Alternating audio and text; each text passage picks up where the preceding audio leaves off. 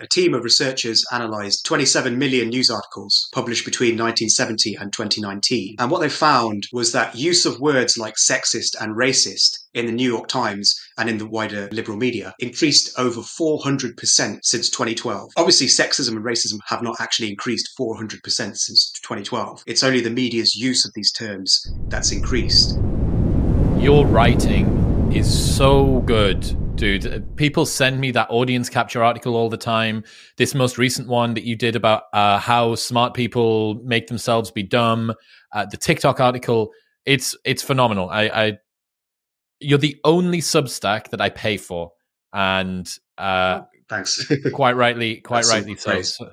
What can I say? So my favorite thing to do with your Twitter is go through some of the mental models, biases, and ideas that you've got, and we're going to go through as many as we can today. First one is chilling effect. When punishment for what people say becomes widespread, people stop saying what they really think and instead say whatever is needed to thrive in the social environment. Thus, limits on speech become limits on sincerity. Yeah. So this is, a sort of very timely thing, I think, because there's a lot of talk about sort of suppressing people from social media and stuff. And I think people should really realize that stopping people from airing their true opinions doesn't change their opinions. It just makes them mask their opinions. And when this happens at scale, it can lead to all kinds of absurd situations, like the Abilene paradox. I don't know if we've covered the Abilene paradox. Run it back. It's basically a situation where everyone professes a belief that no one actually believes, purely because they think everybody else believes it. And so you can have a situation where literally everybody just is saying stuff that is just not true for the sole reason that they think everybody else thinks it's true. And an example of this would probably be considered sort of the issue of what a woman is. You've got pretty much everybody in the mainstream culture now pretending that they don't know what a woman is. But if you were to ask these people in private, they would probably be able to tell you. They'd just probably say an adult human female. But because there's this sort of stigma now around knowing what a woman is, people, basically sort of, they have to pretend like they don't know.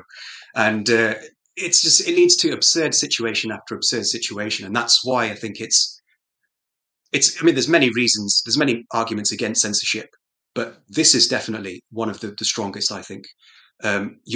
By censoring people, you're not changing their behavior, you're not changing their opinions, you're not changing their beliefs.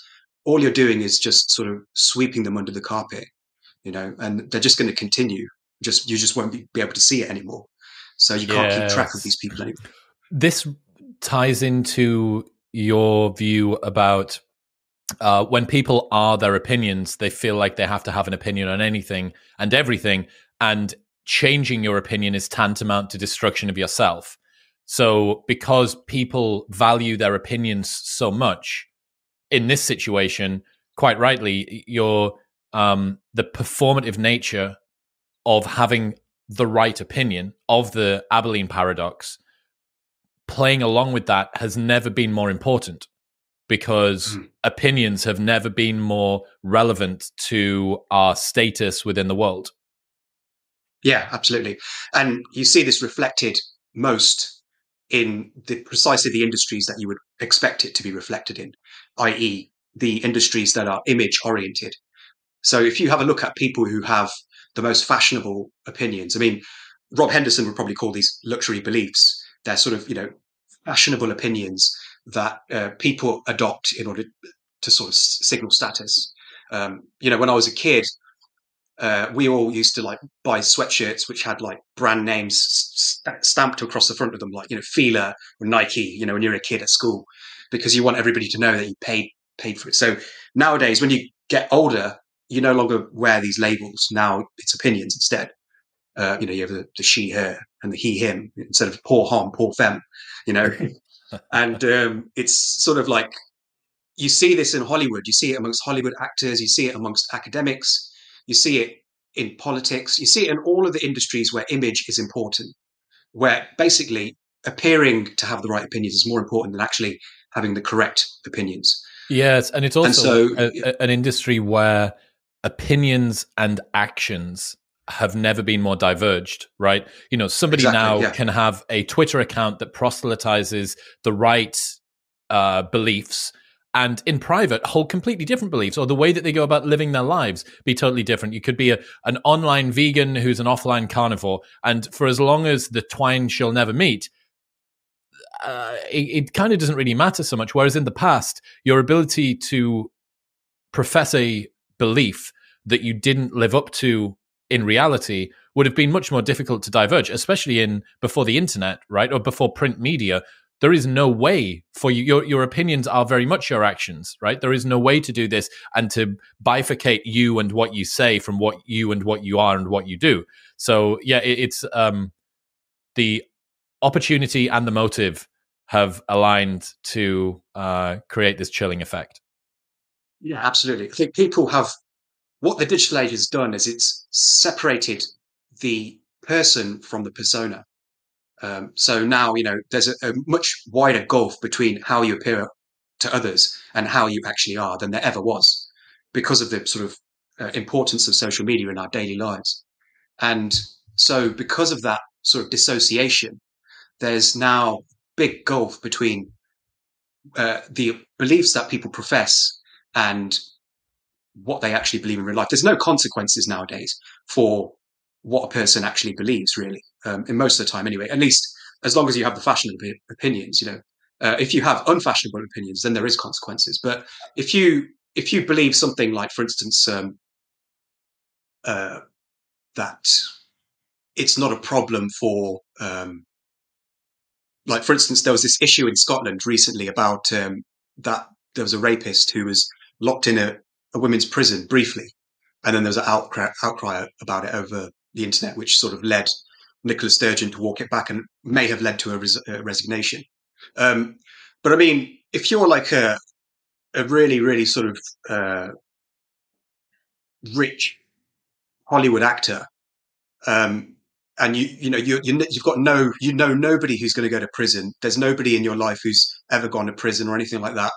You don't need to worry about anybody being hurt by your opinions on whether a trans rapist should be allowed in a woman's prison. So you're not paying the consequences; other people are paying the consequences. And you could say the same thing about black crime rates or whatever. People say that black people are being shot at a disproportionate rate by police, and that this is purely due to systemic racism.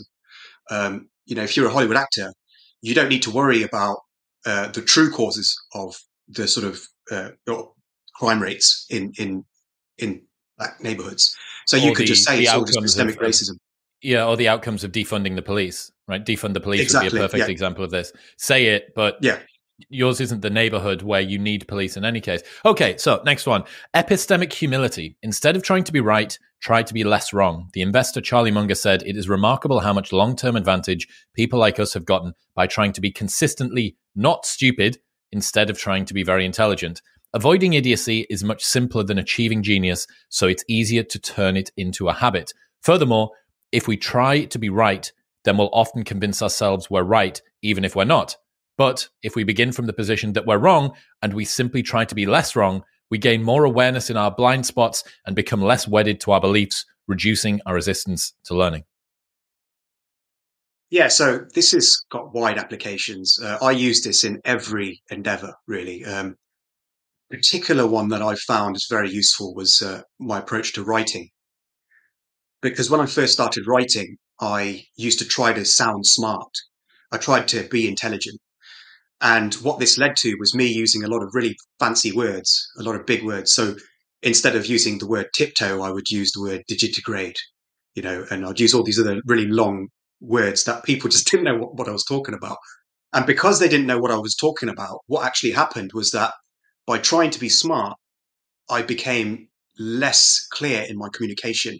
So I was becoming more stupid, and people had less understanding of what I was trying to say. So it backfired. And it was then that I realized that actually good writing is not about trying to sound smart.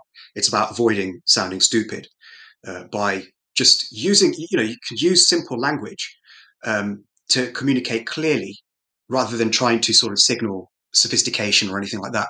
And when you can communicate clearly, then you naturally become smarter because your thoughts and your, what you write reflect each other. So if you think clearly, you'll write clearly, and if you write clearly, you'll think clearly. If you try to think in these big long words that you barely understand, you're not going to really develop a good understanding of what you're actually thinking. Have you heard? And so this is one example. Have you heard the mental model never multiply by zero? I think I have, but I can't recall what it is. You might have to remind me. So it ties into this perfectly. So never multiply by zero describes avoiding situations that could permanently get you out of the game, whatever that game may be. So, for instance, you could have the perfect health and fitness regime, making sure that you eat organic fruit and vegetables, your micros and macros are perfect, you sleep 8 hours every night, and you're hydrated thoroughly throughout the day, but you have a common habit of driving a car without a seatbelt. It's like, okay, all of the good things that you're doing, it's 45 times 7 times 1.2 times 360 times 0. If you multiply any sequence of numbers by 0, the outcome is 0.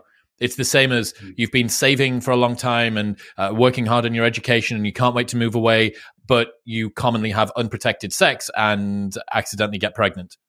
Okay, that has put a very big change. That has stopped a lot of the things that you had intended. And it's the same here. It is remarkable how much long-term advantage people like us have gotten by trying to be consistently not stupid instead of trying to be very intelligent. You can get so much success in life simply by avoiding failure, because so many people multiply either by 0 or by a half or by 3/4, and it takes down so much of the good work that they've done.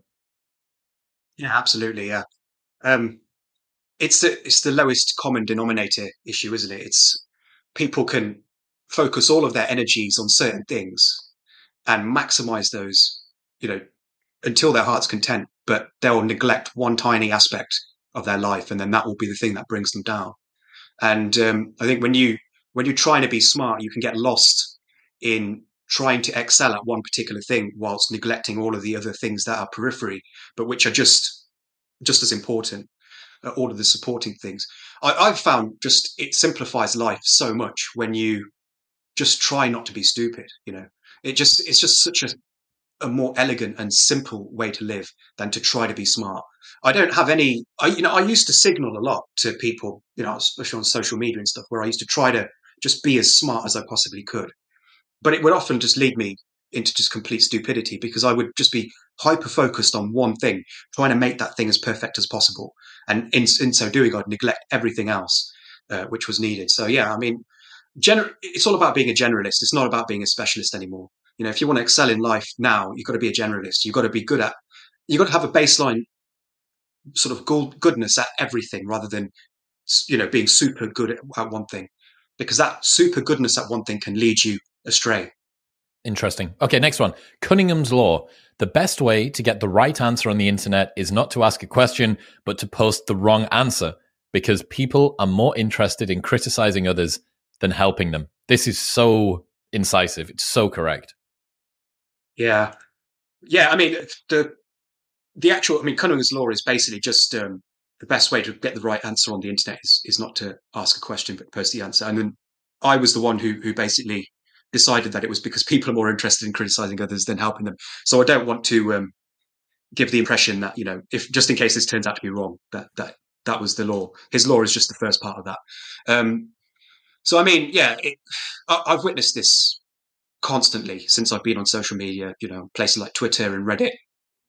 I think I even did this experiment myself where I actually asked a question and I got very little response, and then I deliberately posted the wrong answer. I'm pretty sure I did that once earlier, in 2016 or something like that, because this is something that I've thought about for a long time. And I think many people are constantly on the lookout for someone to ridicule, and I think they want that because they want to feel better about themselves. So if you give people an opportunity to make them look smarter than you, they will take it, because people want validation on social media. And one of the ways people get validation is by pointing out when other people get things wrong. I mean, I used to do this a lot as well. I used to. I mean, I don't know if I was trying to seek validation. Maybe I was subconsciously, but I did get this drive to really point out when people got things wrong, and I felt like a duty almost to do it. I don't do it anymore, but I used to always do it on social media. If I saw something that was incorrect, I would just feel like, no, this is wrong, and I'd bask in the praise afterwards. Well, you're smart. Stand on the shoulders of somebody else's stupidity, right? So by pointing at the stupidity, really interesting thing. So I'm all for calling out the performative incentives of social media, but Chris Voss, the guy that wrote Never Split the Difference, he was the former head of the FBI's negotiation team. He said that one of the ways that he extracts information from people who are either unwitting or unwilling is he will make proposals about them that are wrong, but that they want to correct. So, for instance, he'll say, "That's a great accent. Is that's Hull, isn't it? That's you're from Hull." No, I'm actually from Huddersfield. You go, "Oh yeah, interesting. But you must be a Pisces." Actually, I'm an Aquarius. And you go, "Okay, I've got the place that you live and the month of your birth there," simply by proposing things that are wrong. And I don't know where it comes from. It can't just be performative fanciness on the internet. It's something deeper than that. It's a desire to close loops of erroneous information. And I think that just gets maybe magnified when the internet's involved. Yeah. I think that probably is part of it. People probably do it for different reasons. I mean, it's quite a general sort of concept. So, I mean, I'm sure it's not just it has one specific cause. But yeah, I mean, I think it's always better. You get a lot more information out of people by getting them to tell you what they want to tell you rather than trying to sort of railroad them into an answer, So I think a lot of sort of interrogators would probably do that. I don't know their tactics, but I could see them doing that. They would rather than actually asking you a question, they would give you a statement that would lead you to a certain response. I think because then you don't feel like you're being interrogated as well. You feel like you're just giving the information freely, which probably is better for them. So I don't know, but I'm not an expert in that, so I don't know. Next one, Wittgenstein's ruler. The less you know of the measurer compared to the thing being measured, the less the measurer's measure measures the thing being measured, and the more it measures the measurer. As an analogy, if a man says everyone he meets is an asshole, the asshole is likely him. You can apply this concept to any source of information. For example, if a news outlet's stories frequently outrage you, instead of taking it as evidence that the world is becoming more outrageous, consider the possibility that the news outlet is deliberately trying to outrage you and temper your reactions accordingly. Basically, never take information at face value and always ask yourself, what does the info from this source suggest about the source itself? Yeah, so I'll never sort of understand why people just take information at face value. I see it just constantly online where somebody will say something and then nobody questions the motives behind the person saying it. It's as though it's like ChatGPT saying it to them. They'll just accept whatever is being said without any kind of suspicion towards the motives behind why did somebody say this? What does this say about the source of the information? I think it's just a very, very important skill for media literacy in the age of misinformation. There's always an agenda behind every piece of information that is shown on your screen, apart from in the cases of ChatGPT. But that's a different issue. But like when you're getting information from other human beings, there's always an agenda there. There's always some reason why you're being shown that information, some reason why they've chosen to disclose that information. And I think it's always worth considering what those potential agendas could be, because that is half of the information you're being given. If you're just accepting the information at face value, you're only receiving half of the information. You need the other half. You need the other half, the context. So you see this. If for instance, like the Guardian posts something about the economy, and then you see the author, and then you can do a bit of background research into that person's views on economics. And then it's amazing how much information that will provide you when you actually read the article. Oh, so that because then you'll suddenly... Yeah, that would be the first line of Wittgenstein's ruler is the less you know of the measurer. So what you're doing there is you're learning more about the measurer. Yeah. Yeah, you want to get as much information about both sources. You want to get, sorry, not both sources, about the source and the information. So you want to get as much information about both. And you should, the ruler in this case is the one that you have the most information about. So if you have more information about the information than the source, then you should use the information to measure the source. And if you have more information about the source, you should use the source to measure the information. So it's basically like you would, if you had two rulers and you weren't sure which one was correct, you knew one of them was correct and the other one wasn't, you would use the correct one to measure the one that wasn't. So it's a similar principle. Interesting. Okay, purity spiral. Members of political tribes inevitably begin competing with their fellows to be the most ideologically pure. The constant one-upmanship toward moral superiority causes the whole group to gradually become more extreme. For example, Maoist China or Twitter echo chambers. Nice that you drew the correlation between those two there. Yeah, I think people have this kind of tendency to turn everything into a competition. And that goes for morality also. If you have a certain dominant ideology, dominant moral ideology, that's fashionable, again, going back to the thing that we were talking about before, then people will start competing. They'll turn it into a competition. They'll start gamifying it, essentially. They'll turn it into an opportunity to sort of gain an advantage, a social advantage. And this has been shown throughout history. I mean, it's not just Maoist China. You can look at any regime that had strong sort of laws against certain behaviors or in favor of certain behaviors. And you would see that there were people always who would compete to either call out those behaviors in other people, or if they were bad, or engage in those behaviors if they were good. Literally any regime you name, you can see examples of it. It's something that's sort of fundamental to our species, and it's one of the reasons why I think a lot of regimes become more extreme over time. A lot of them, like for instance, if we're going by this sort of the example of communism, Lenin was pretty bad. He was quite bad. He wasn't Stalin though. Stalin was a completely different category of sort of authoritarian, and it would have continued as long as Stalin was there, because he got worse and worse as he gained more and more power. And it wasn't just because he was gaining more power; it was because the people around him were also becoming more extreme.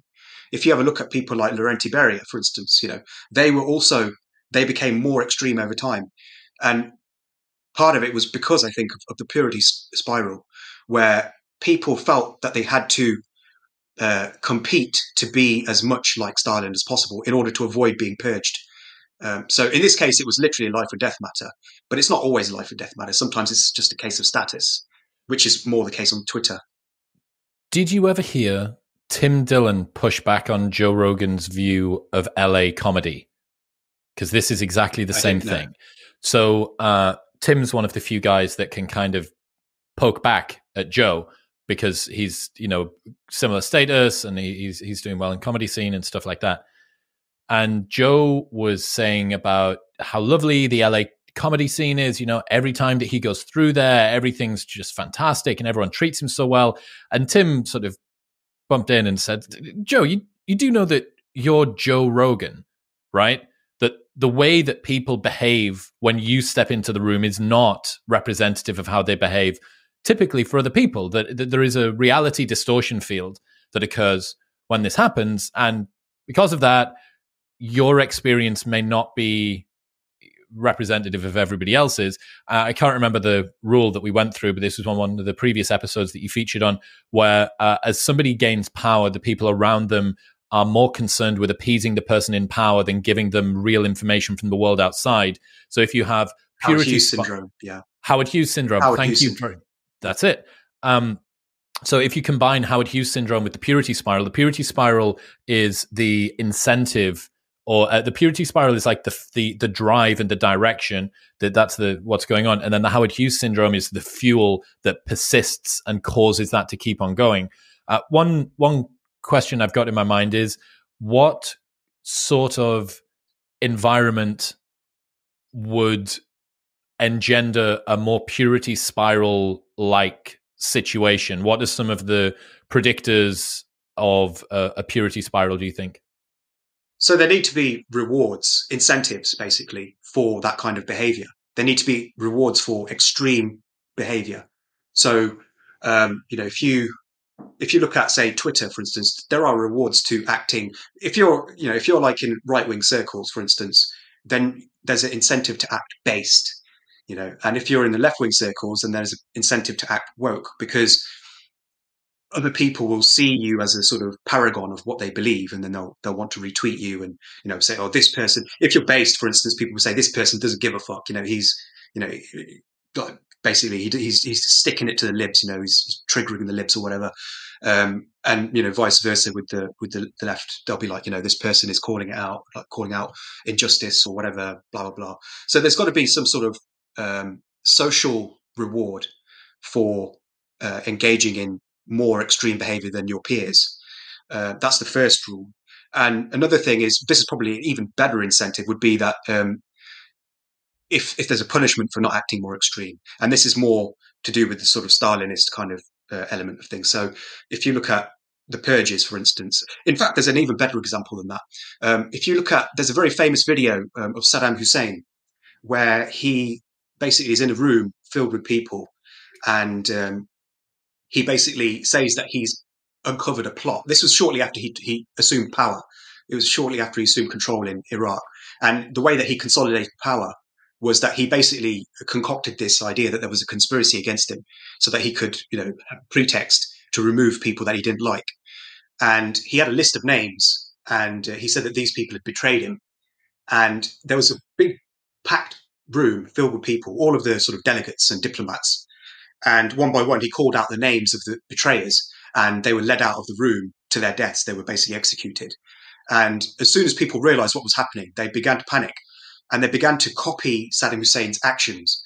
So there's a point where he was apparently crying, or he was pretending to cry, and he got a handkerchief, and he began to wipe his eyes. And immediately the camera pans to the crowd, to the audience, and you see many people just get handkerchiefs out of their hands, out of the pockets, and they begin to wipe their own eyes, exactly how Saddam Hussein's doing. And I think it speaks to sort of this idea that people were so terrified of dying that they panicked, and the only thing that they knew how to do to prevent from dying was to be as much like Saddam as possible in that moment. Wow. I imagine one other predictor, or another predictor of the purity spiral, would be an important in-group, out-group tribal dynamic that's happening. Because the whole purpose of having a purity spiral is to identify others, right? There is us and there is not us. And if you do not do the things, pray, do the shibboleths, etc., that is the us, then you're a not us. And it's why intersectionality in particular is a pretty obvious example of what goes on with regards to a purity spiral, because in part, some of it is based on fanciful exaggerations, and also it's mostly based on not being another as opposed to being a something. When you have a poorly defined something, the only way you can identify yourself is as not being the other. And what that means is, in order to keep group cohesion together, you need to constantly shave off people who are others. It's like if your mutual love of an in-group is not bound together over that, it's bound together over the mutual hatred of an out-group, you need to permanently find new out-group members in order to say, well, see, we're not that. For instance, Douglas Murray, gay man, but like white and conservative, so he's not really a part of the LGBT movement anymore. You're just gay. It's like, dude, you really need to be like gay and black with a club foot and a gluten intolerance. Like, that's really where you need to be at in order to be a part of our club. Yeah, absolutely. It's easier to rally around shared hatreds than shared values. And so there are people always looking to create new things to hate, just in order to keep the group together. Shared values are okay for a while, but really what people want is they want to get together to really hate somebody. There's few things that bring people together like hating someone else. And I think a lot of this happens, you see it in when there's this thing called rally around the flag syndrome, which is a concept, another one of my mega thread concepts, where It's this idea that when leaders are unpopular with the public, what they do is they will start conflicts. They will start foreign conflicts because this will bring people together against a mutual enemy. And I mean, some people have argued that Putin, part of the reason that Putin invaded Ukraine was that he was flagging in popularity and people were becoming disillusioned with him. And so he needed to have a sort of external enemy to sort of unite the people and sort of, create this other that they could sort of level all their hatred against. You see it in the novel Animal Farm as well, where the character of Napoleon, the pig, Napoleon, wants to consolidate his power by sort of essentially exiling Snowball, who's his rival, and then just sort of blaming him for literally everything that's going wrong, scapegoating. And that's how the sort of Animal Farm gets consolidated and how they form their sort of their community by hatred rather than love. This is one of mine, so I've got a new one for you here, and this is Schultz's razor. Do not attribute to group conspiracy that which can be explained by cancellation anxiety. From the outside, it might look like everyone is coordinating to push some ideology or movement. From the inside, everyone is terrified of losing their job if they don't adhere to the new ideological stance. It's not coordination, it's cowardice. A lot of the time, we believe that there is a grand plan at work to try and push a narrative or hurt people from a particular group. From the outside, it looks a lot like a coordinated assault, collusion orchestrated by some malign overlord conspiracy. But on the ground, it doesn't look anything like that. It's just individuals trying to save their own skin and not get fired. They've got an expensive house they can barely pay the mortgage on and a wife who wants a new car and private school for kids. It's much easier for them to adhere to whatever ideology will keep them in their job rather than go against it. Sure, it might mean that they push an unhinged story about trans story hour for toddlers or ban someone from saying something innocuous on a platform, but this doesn't mean that they've been indoctrinated into some grand plan. The incentives encourage execs, influential actors, and people in power to behave in particular aligned ways, but their coordination is not consciously conducted. It's just a path of least resistance for each person. It doesn't make them less culpable. It makes them less malicious and more cowardly for sure. And Schultz finished this off and said, so much content is curated by a pool getting installed in an executive's yard. Yeah, I think that's a fair assessment. I think it's quite accurate. It sounds to me like sort of Hanlon's razor sort of applied to cancel culture. I think, a lot of people are more passive than active when it comes to the sort of propagation of new ideologies. And I see this pretty much all the time.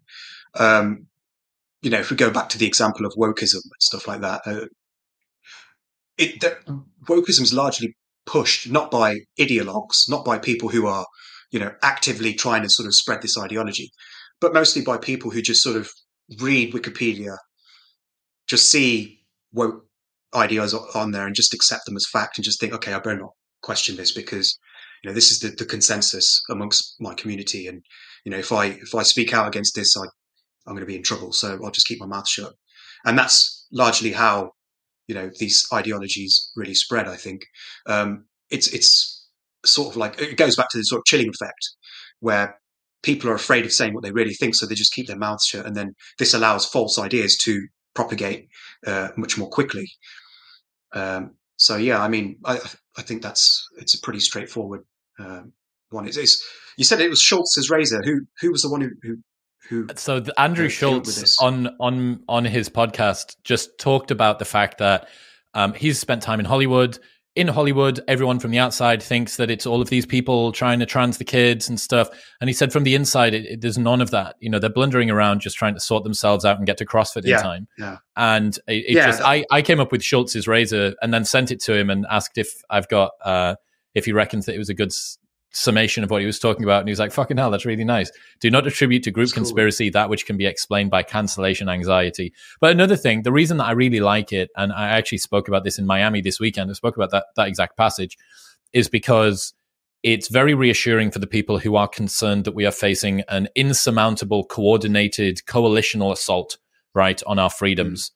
Because what it reminds you is individual actors' incentives can align in such a way to make it look like collusion, but it's not. And if it's not, it's actually a lot more fractured and fragile. And all that you need to do to fix something which isn't a coordinated conspiracy is change the incentives. If the incentives then change, that immediately opens up and frees pretty much everything else. Yeah. I think there's that famous quote, which is, the only thing necessary for the triumph of evil is for good men to do nothing, which I think really sort of sums it up. I think, yeah, I agree. I don't think that there is some sort of massive conspiracy to trans people or anything like that. I think that's just nonsense. But I mean, what I am worried about is exactly what you've just been saying, which is that there are going to be a lot of people who simply will just accept stuff that is probably untrue, simply because they're afraid. And I don't have specific concerns about the trans sort of ideology in particular, but just generally, I think this is a danger for pretty much anything really. I mean, you've got the equivalent conspiracy theories on the right about the World Economic Forum. So many people believe in this now. They believe that there's some evil, dastardly plot by the WEF to sort of enslave everybody. And I mean, I've looked at the evidence and I'm not convinced by it. I could be wrong, but I think most people are just sort of accepting it on the right now, just as people are accepting sort of a lot of woke ideas on the left. You've now got people accepting conspiracy theories on the right just because everybody else is accepting them. And I think that's quite dangerous. What was that? The world has many stupid people and few evil people. Therefore, the world's few evil people cannot succeed. Theory of stupidity. Bonhoeffer's theory of stupidity. Theory. Yeah. Yes. Yeah. So I mean, that's the same as this, right? That's precisely the same. Yeah. That you have, and it would be maybe not stupid people, but just self-interested people, or resourcefully anxious people. Yeah, passive. I would say. I'd just say passive people, because I think like you alluded to earlier, they're more interested in feeding their families, and who can blame them? They want to feed their families. They want to just live their lives. I mean, why worry about all these things that are probably not going to influence our lives sort of very much, unless there's some drastic, sort of tyranny that just suddenly takes over. But that's very unlikely. I mean, I think most of these issues, things like the whole thing about the trans ideology and the WEF and all these other, sort of theories, they don't really impact the average person very much in their lives. These are really social media issues. These are issues that people get really, really worked up over social media. And this is not to say that there's no real world impact. There is, obviously. But the level at which they're being discussed is far in excess of their actual real world impact. There's far more important things to be worrying about, like AI, for instance. AI is a major issue now, but most people are still worried about trans people in toilets. And it's, like AI is literally an existential threat. I mean, not in the immediate future, but eventually it will be. Mm-hmm. Once we've got AI now, that will soon give rise to AGI. AGI will probably give rise to a super intelligence. And then we're going to be the alignment shit. Yeah, we're all going to be fucking paperclip. Yeah, I mean, and that's long term. I mean, there's short term issues with AI, which are even more dangerous, possibly. Which the idea of sort of misinformation now is it can be done on an industrial scale. You can literally just fill the web up with misinformation without any real human labor. Well, yeah, I mean, think crazy. About if you were concerned, 6 years ago with Cambridge Analytica? Is that when that came out? 6 or 7 years ago?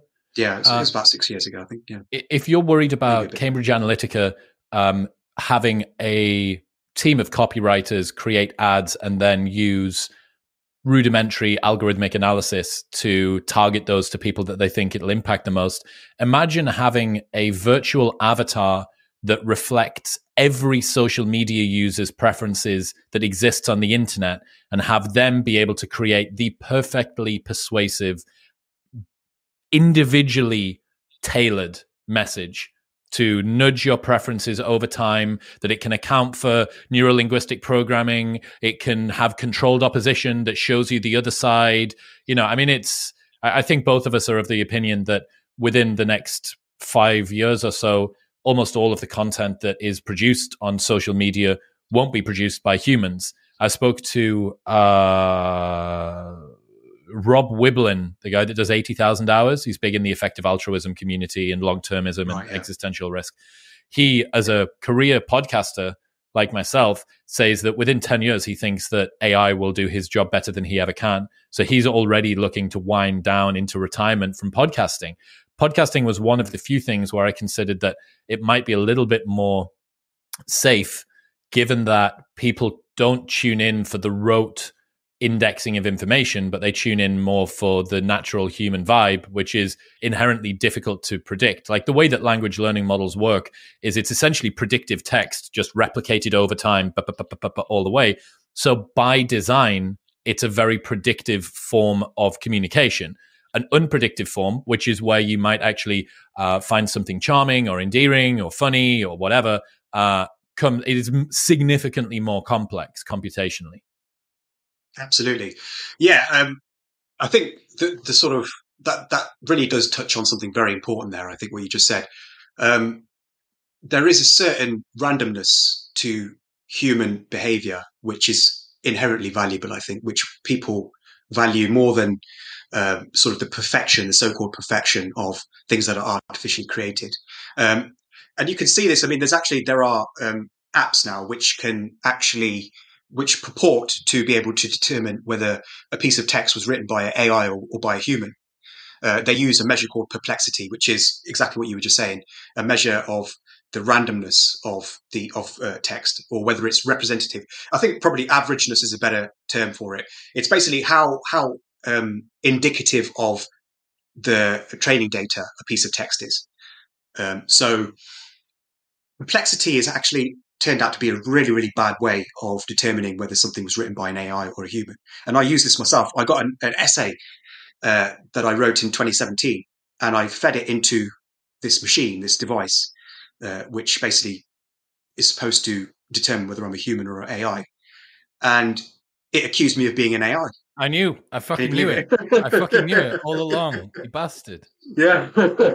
Yeah, the bastard. I mean, I couldn't believe it. I thought, okay, fair enough, I'll do it again. And I did it a few times. And I think once or twice it got it correct. It managed to identify me as a human. But most of the time it was calling me an AI, right? And that's because I was writing in a style which was very indicative of journalism back in 2017, because I was writing for a magazine called Rabbit Hole, and they had a very strict editorial style. And so I was writing sentences sort of very clean. I wasn't adding much of my own character to the sentences. I was just they were quite predictable in a way. Exactly. And that's why it came to that conclusion. But it shows that really, it's very. I think what people really want is they want a bit of flair, I think, to writing. They don't want just the information just to be given to them. They want the information to be given to them with a bit of flair. And I think you see that not just in writing, but you see it in a lot of industries. I mean, for instance, people like flaws. They like the human flaws that only a human has, because that gives things character. For instance, if you look at a diamond, you have synthetic diamonds now, which are far more perfect and flawless than real diamonds that are sort of mined. And yet mined diamonds are far more valuable. They sell for just far more money. And I think part of that is because the flaws are actually what make it valuable. The fact, not just the flaws, but also the fact that it was dug out of the earth by a human. Effort. And it has a story behind it. I think that story, the history of that thing is what gives it value. People in the art world call it provenance. And that's one of the things that gives human-made things value, is that they have a story behind them.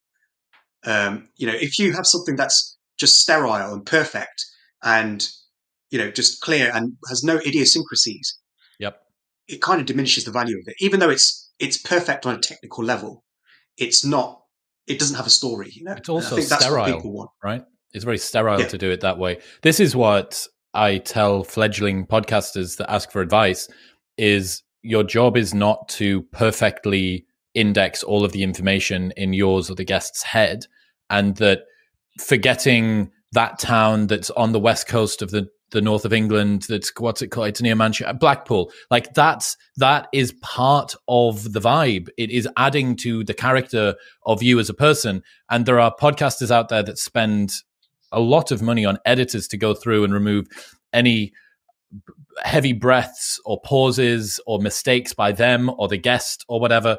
And I mean, if you want that, you can go to Blinkist, as far as I'm concerned. The job is to ask questions that are outside of the scope of the book, that are unique, that you can't get elsewhere, and also to create a vibe. You know, if you and your friend can't breathe because you're laughing for 20 seconds, that's part of you.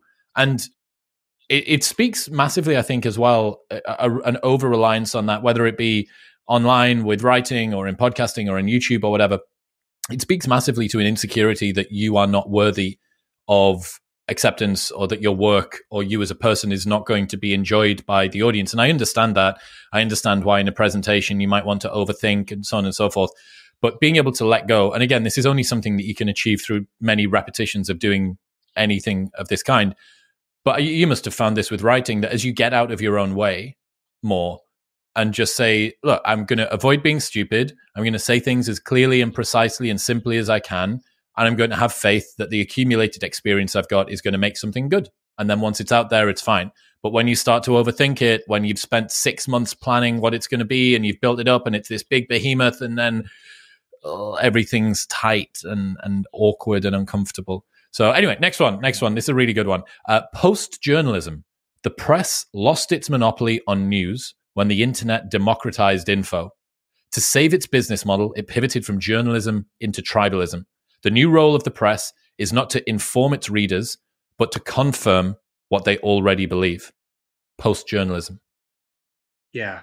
So there was a study published in the Social Science Computer Review. And basically what it was is a team of researchers analysed 27 million news articles published between 1970 and 2019. And what they found was that use of words like sexist and racist in the New York Times and in the wider liberal media increased over 400% since 2012. So obviously sexism and racism have not actually increased 400% since 2012. It's only the media's use of these terms that's increased.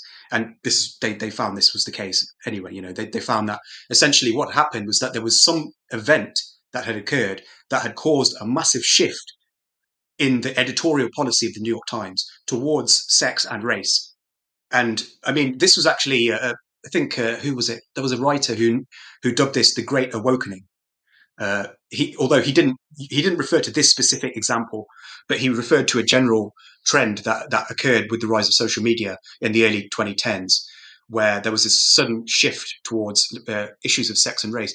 And this was driven by the media, I think. I think this was driven by the fact that the New York Times was no longer the sole one of the sole authorities of news anymore, with the sort of advent of social media and all this alternative media that sprang up, and stuff like the Joe Rogan podcast and all these alternative sources of information. The New York Times had suddenly lost its authority. It no longer had a monopoly on information. And so obviously they had to do something.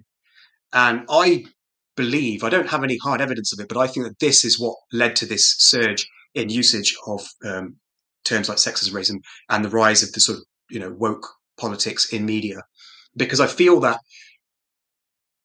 it decided that it was going to cater to hipsters, basically, to certain sort of, I don't want to stereotype them too much, but the kinds of people who hang out in Starbucks and, drinks sort of pumpkin spice latte and all that, they wanted to sort of, they thought these guys have got a bit of money. Crowd will be coming for you hard. Yeah. Yeah. I've tried it. They're actually quite nice. I've drank a few myself. You were a hipster. I always knew you were. Yeah, I did it before everybody else. That's the most hipster thing that you could say. That doesn't defend you from being a hipster. Yeah. Okay. So what you're saying is that the New York Times, they need to re-engineer news from being something which accurately portrays what's going on to competing for clicks up against people who are significantly better at getting clicks. What it seems like, if racism and sexism have increased by 400% since 2012 in New York Times and the liberal media, it seems like racism and sexism have been split tested as the most limbically hijacking, perfectly curated, tempting way to get people to press on a news article. Yeah, absolutely. Yeah, because the interesting thing with these terms is that they don't just get the audience they don't just get the liberal audience engaged. They also get conservative audience engaged because, the conservative sort of media ecosystem is largely reactive, which fits in with their reactionary ideology. So they react to the liberal politics of the day, to the liberal mainstream media. And so when the New York Times says that air conditioning is racist or whatever, then Fox News is going to come out, Tucker Carlson is going to go on and he's going to say, look at this madness in the New York Times, the world's going to hell. The New York Times now is claiming that air conditioning is racist. And the New York Times obviously knows that Tucker Carlson is going to do this. And that's why they do it, because they know that they can provoke him. So then Tucker gets his audience of conservatives to essentially just take part in this dialogue, to take part in this sort of debate. And that drives more traffic to the New York Times. When people share it, like, look at this craziness, on social media. What they're doing the New York Times' own work for them. They're just sharing it. Even it doesn't matter if people don't like the New York Times' article, it's still getting shared.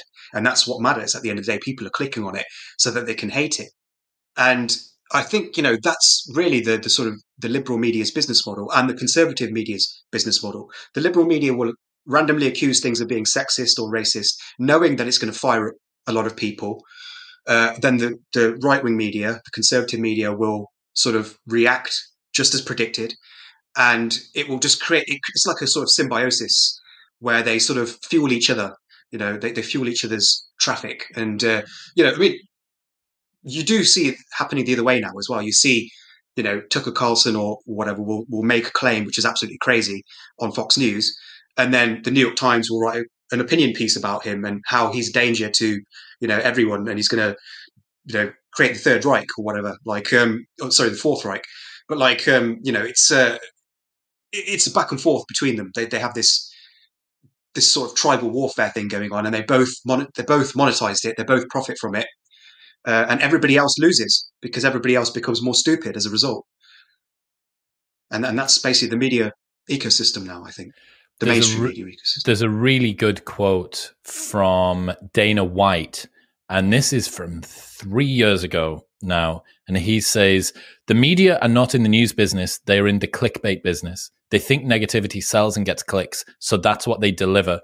Negativity is their product. And what he's touching on there is the fact that people are more likely to click on sensationalist negative stories than they are. I mean, dude, we see this even when it comes to designing thumbnails for the channel. If I use a term like war or battle, go to war with your mind, you must battle for self-improvement, stuff like that.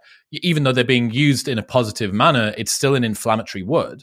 And it gets more clicks. People see that that word, they see the word war and they go, oh, war. You're going to click on it. Even if it is a war for more fucking hypertrophy or whatever it is. Anyway, next one. Noble cause corruption. The greatest evils come not from those seeking to do bad, but from those seeking to do good and believing the ends justify the means. Ironically, few things justify the immoral treatment of others more than the belief that you're more moral than them. Yeah, so if you look at sort of people who do evil things in life, very few of them are actually evil in terms of very few of them actually set out to deliberately do evil. There are probably a handful of serial killers who would fall under this umbrella. People like Richard Ramirez, the Night Stalker. I would say he was probably closest you could come to somebody who was just doing things purely because they were evil. He deliberately went out to do things because he knew that they were evil. But people like that are extremely rare in life. And the vast majority of sort of evil acts in life are committed by people who actually think they're doing good. If you look at history, how many people have created atrocities as a result of them trying to be evil, trying to do the wrong thing? I don't know of any. But then if you ask yourself how many people have committed atrocities in the name of trying to do good, well, you can, there's no end of them. They're just everywhere. If you look at the classic example, even people like Hitler, Hitler's regarded as a classic supervillain. But the fact of the matter is that he wasn't evil in the sense that he didn't deliberately set out to do evil. He actually believed he was doing the right thing. and Germany believed he was doing the right thing as well. That's why they elected him. He didn't just take over power and become a tyrant and go against the German people's wishes. The German people elected him into power, and they elected him because they believed in his message, because they believed he was correct that that Germanic civilization was collapsing, and it was the fault of Jews and Gypsies and Jehovah's Witnesses because they were apparently stealing the wealth of the country, and they were corrupting the minds of the youth with degenerate art, as the Nazis called it. So these ideas were very common. They were not just common in Germany; they were common in the US. They were common in Europe. Anti-Semitism was commonplace in the 1920s and 30s. I mean, there was in Madison Square Garden, there was a massive meeting of American Nazis. Can you imagine that today? Imagine today you had the Aryan Brotherhood. Nazi Fest 2023. Yeah, exactly. Hiring out Madison Square Garden, and actually having a live show, neo-Nazi show. That's what it was like in the 1920s. So there was a lot of people who actually believed that it was right to do what Hitler eventually did, which is actually terrifying when you think about it. This wasn't just some madman who just took over power and then decided to exterminate an entire race of people. This was something that had support from the bottom, from the grassroots. So these people were convinced they were doing the right thing. It says here, ironically, few things justify the immoral treatment of others more than the belief that you're more moral than them. What does the more moral than them part have to play here? Yeah. So if you think, if we go back to the example of Jews and Germany, Nazi Germany, Hitler and the Nazis believed that they were morally superior to the Jews because they believed that the Jews were corrupting people because they believed, first they believed that they were greedy and they were stealing the wealth of Germany. Secondly, they believed that they were corrupting the minds of Germanic youth with their so-called degenerate art. They were essentially undermining civilization. They were parasites that were destroying civilization. So they were immoral in that sense. That's what the Nazis believed. And so the Nazis believed that since these people are not moral people, they're not ethical, since the Jews are not ethical people in their view, it's okay to exterminate them. It's okay. They're not human. They're subhumans. They're untermensch. Wiping them out is good for society. And you see this literally in every other example of this kind. So if we go to the polar opposite example of Stalin, Stalin believed that the bourgeoisie were morally inferior to the proletarians because they were being corrupted by their wealth. They were greedy. They were, capitalist. They wanted to enslave everybody else. And so he used this idea that the humble worker was more moral and more ethical than the bourgeoisie to sort of justify the murder of the bourgeoisie. And not just the bourgeoisie, but pretty much anybody who spoke out against him. So these people were by definition immoral if they spoke out against him because they were obstacles to the utopia that he was trying to enact. So the idea is that if you can present yourself as more moral than your enemies, then you can justify their slaughter, because nobody's going to miss a person, who's immoral. I mean, I like to think about a very commonplace example would be the idea of child molesters. Like, child molesters are considered probably the most evil and the most least worthy of sympathy people on the planet. And I know people who are really, really good-hearted people, like really nice, kind, compassionate people. And I hear them sometimes say things like, there's one person that I know who's a really, really kind person, really compassionate person. And they said that what they wanted was for child molesters to be locked in a room with a ground, with floor made out of sandpaper that was basically a treadmill that never ended. That's what they wanted. And they said it without any malice. They just said that that's what they should do to child molesters. And this is a classic example. Like, if somebody is regarded as morally inferior, then they lose any right to compassion in an average person's mind. Like, you can say, oh, this person's a child molester, so you can do whatever you like to them because they're not human because of what they've done. And so if you can present a person as morally defective, as morally inferior, then you don't feel bad no matter what happens to them. And that's why, people who are so convinced of their own morality, when they see somebody who's less moral than them or who they think is less moral than them, then they can become complete monsters towards that person. So that's where I think a lot of the world's greatest atrocities occur, is due to that sort of belief. Fascinating. Okay, next one. Gwynder's third paradox. In order for you to beat someone in a debate, your opponent needs to realize they've lost. Therefore, it's easier to win an argument against a genius than an idiot. This is the reason I stopped debating. Well, it's one of the reasons anyway. I used to debate people all the time on social media. I used to think it was something worth doing. I actually thought, that I could convince people. But I realised after a while that really a debate is not. It's not. It's not really a battle of intellect. It's not a match of wits. It's really just. It's more of a battle of ego than intellect, because people want to win. They don't want to understand, and they approach they approach debates. Well, basically, there's a rationalist thinker called Julia Galef who had this great book called Scout Mindset. She came on the podcast. And she basically made the great. In fact, I think I saw that one. And she made the case that basically when people when they enter debates, they tend to approach with a soldier mindset, which is that they just want to win. They just want to conquer the enemy. They have no real other goal. But they should really approach with a scout mindset, which is to seek as much information as possible, objective information, do what a scout does rather than what a soldier does. But the problem is that most people are soldiers. They approach with a soldier mindset.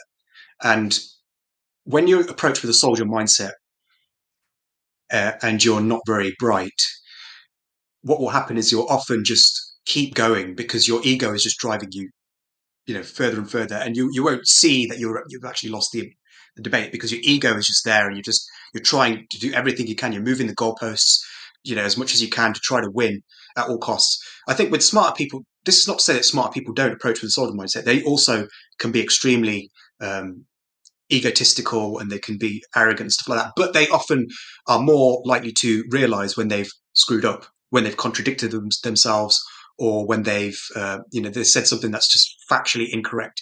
And it's harder for them to come back from that, because they realize they've screwed up, so they're like, oh, okay. And they can't just pretend. They can't just, some of them will, but they're just talks about this. He says that once you've become convinced of something, even if you claim the opposite, you can no longer unconvince yourself of it. If I convince you that 2 equals 4 and you then see it, you can tell me, no, it's 3. I know it's 3. But on the inside, you can't become up until a point at which somebody convinces you of something else. You can't be unconvinced of something which you are convinced of.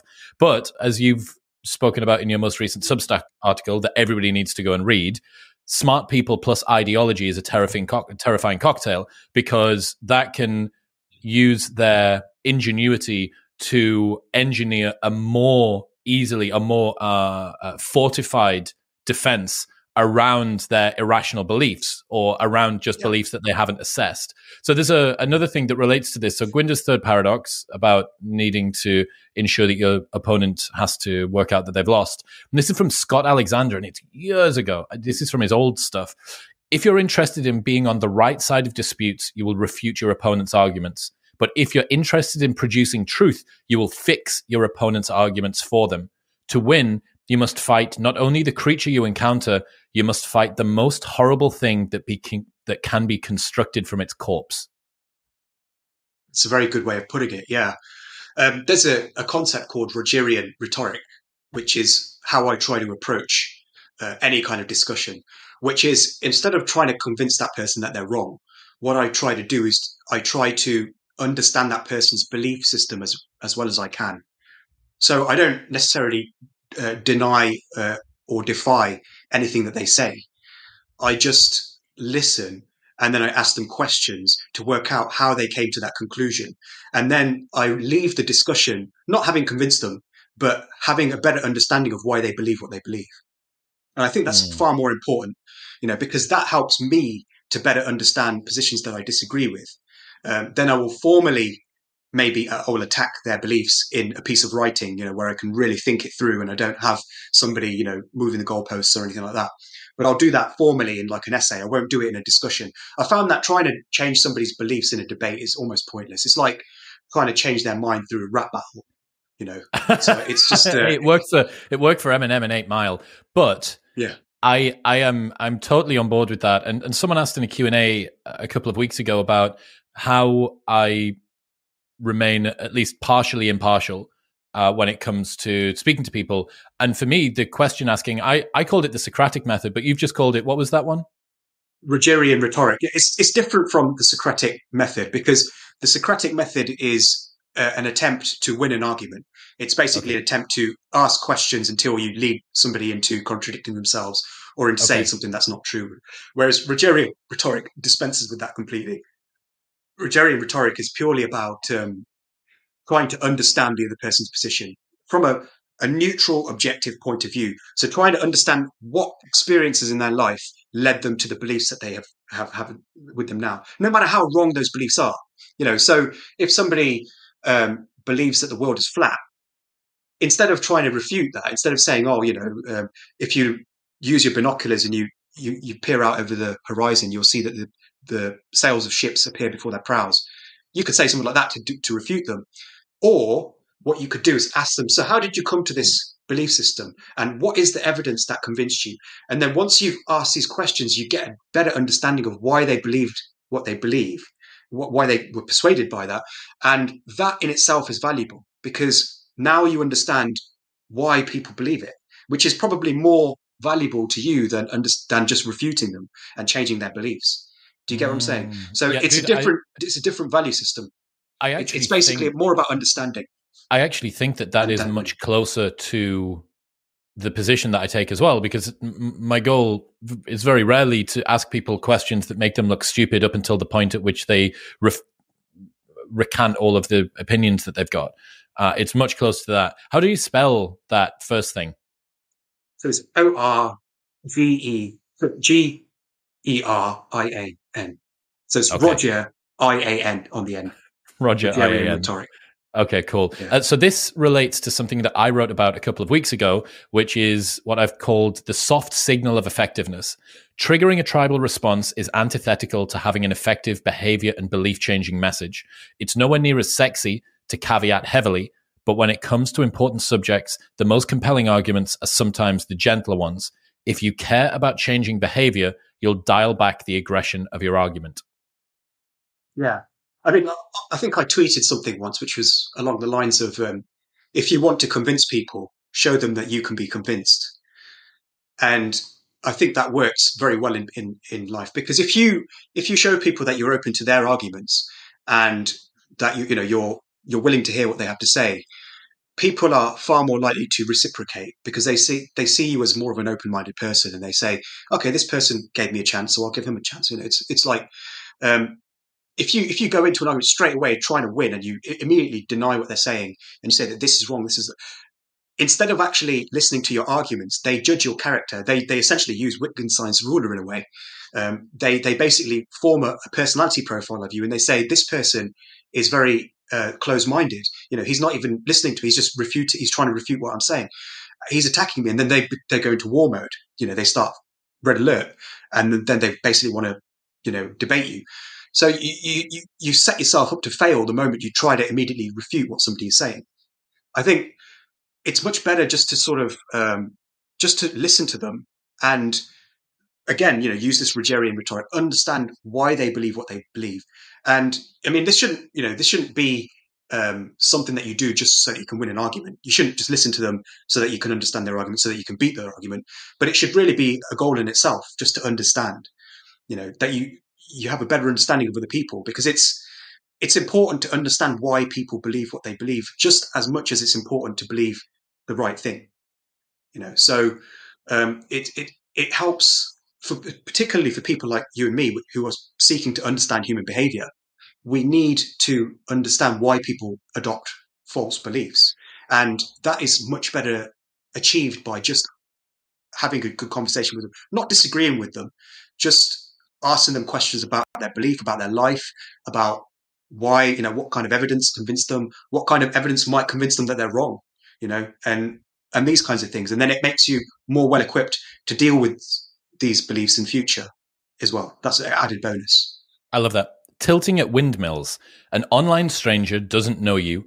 All they have are a few vague impressions of you, too meager to form anything but a phantasm. So, when they attack you, they're really just attacking their own imagination, and there is no need to take it personally. Yeah. I mean, when I first joined social media, started tweeting in 2016, I used to get quite upset when I used to get like nasty comments and stuff, like people would say stuff and, I would believe it in a way. I'd be like, like they'd say stuff about me and they'd call me like, sometimes I'd just be called a dumb shit or whatever. Sometimes people would say that I was a pseudo intellectual or whatever. And back then, I used to sort of think, oh, okay, I must have said something that was wrong, for them to think that. And then I realized after a while, hang on a second, I don't know anybody who I engage with online. I don't actually know any of them. I don't even have an idea of who they are, really. But I've convinced myself that I know who they are. So therefore, I mean, the same must be happening to other people doing that to me. They couldn't possibly know who I really am. They've only seen one or two of my posts, and then they've built up a personality profile of me based on those two posts, And I mean, we barely know people that we know in real life. You can live with someone for 5 years and still not really understand who they are. And yet we seem to think that, we can read one post by someone or, watch one video by that person. And immediately we think that we know that person. And this is a very powerful illusion that influences, I think, almost in fact, I would say that everybody is afflicted by this delusion, where we just get a tiny snippet of a person's words or their actions, just a tiny snippet. And from that, we just build this massive fictional character in our heads. From that skeleton, I mean, I think I did tweet something along the lines of that. I'll read it out to you. This was a tweet I recently sent, actually. So I'll read it. So it says, you are a different character in the mind of each person who knows you, because their impression of you is made of the bones of what they've seen, fleshed out by a musculature of pure imagination. And I think that really sums up what we do when we see people online, where, we just have this bare bones based on a very brief interaction with someone. And then from that, we create this whole fictional character who is very real in our minds, but doesn't actually exist outside of our own heads. And that is the person that we level our criticism at. That is a person that we level our praise at. And that is a person that will defend or attack in arguments and, will develop all these theories about this person who doesn't actually exist. And that happens all of the time. And it happens, I realized it was happening to me. People were doing that to me. They would say things about me that just wasn't true. Like, for instance, if I wrote a tweet that criticized the left, people would say that I was right wing, but I'm not right wing at all. In fact, I'd say that, I don't really have strong political opinions, but I'm probably a centrist overall, generally. I find that, I agree with some of the left, I agree with some of the right things and just merge them together. But left wingers, when I criticize the left, people assume that I'm like some far right guy, and they'll be like, they'll write, oh, you're a crypto fascist. And then if I criticize the right, then if I criticize the right, then people say I'm a globalist, libtard, all this stuff like, I'm a WEF shill or whatever. The terms are so good. There's never been a better time to insult someone than right now. Exactly. And I'm just there, like, before this would have really upset me, I would have been like, just from the fact that it was just because I wasn't used to it. I wasn't used to receiving all this hate. But now when I read it, I actually read it with a smile on my face. I'm just like, because I know that this person is not actually attacking me. They're attacking their own imagination. Yes. Well, here's maybe a couple of interesting considerations to add in there. This is one of the reasons why audience capture is so dangerous, because the only way that someone can genuinely tilt at windmills is if they have an erroneous view of who you are really compared with what they've seen of you online. But if your entire persona has subsumed the person and you are playing a role on the internet, quite rightly, they're pointing at the person that you are on the internet. And what you've done is you've basically become cucked by your own audience. You're now this marionette that's being played by the algorithm to the point where you do whatever it asks of you. You feed red meat to the mob. So when someone does point the finger and say, you're a globalist shill, or you're a woke libtard, or you're a right-wing racist, or whatever, when someone does say that, where is the firm place for you to stand? Where have you got that you can actually stand if you have sold your soul in order to gain notoriety online, and your integrity is something that you can't buy back no matter how much you try and pay for it. If you've done that, where is you can't grin when people criticize you, because they're criticizing the contrived monster that you made, that you created yourself into. Absolutely. And it's a self-reinforcing feedback loop as well, because like if you're someone like, say, let's use an example. Let's use someone like Tim Pool, for instance. Tim Pool was originally sort of like a kind of anti. He was an Occupy Wall Street guy, and he was sort of, I'd say, he was quite progressive. He was quite left, and he began to sort of flirt with some right-leaning ideas, and he developed a right-wing audience.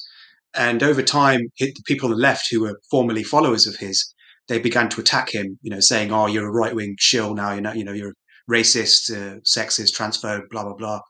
And so they were attacking this. And what happened was that Tim began to take this time. At least this is what it appears like to me. I don't know him personally, but this is what it seems like to me.